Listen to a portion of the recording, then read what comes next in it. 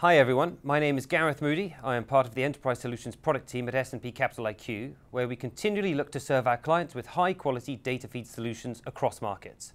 Using the topic of Crimea, which remains hot on the minds of investors around the globe, I would like to show you a metric called quote count that we capture and publish as part of our CDS datasets. The quote count is excellently named since it is a count of the quotes that we see on a given CDS contract on a particular day. If we go to our example now, the slide on your screen shows the time series of data on the 5-year Russia contract over the period from the 26th of February to the 4th of March. It is interesting to observe that as tensions in the region escalated, the rate on the contract did not move appreciably, remaining in the range of roughly 185 to 205 basis points. On Friday the 28th, however, the market was approximately half as active compared to the previous days.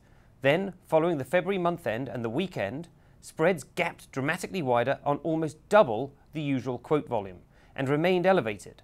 So although rates did not initially move significantly in the marketplace in response to the situation in Crimea, the dropping of activity in the marketplace was perhaps a precursor for things to get busy in the new month and potentially the ensuing credit widening. How does S&P Capital IQ capture the level of activity in the market? Quote count is the critical measure by which we are able to understand activity levels.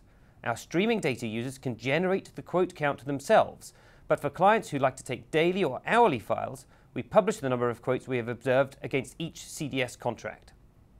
Our metric provides an insight into the level of pre-trade quote activity we are observing through our consortium. Since the CDS pre-trade markets are made essentially through email messages, as an aggregator of all of these prices, our data feed is uniquely positioned to capture the posture of the market when news hits.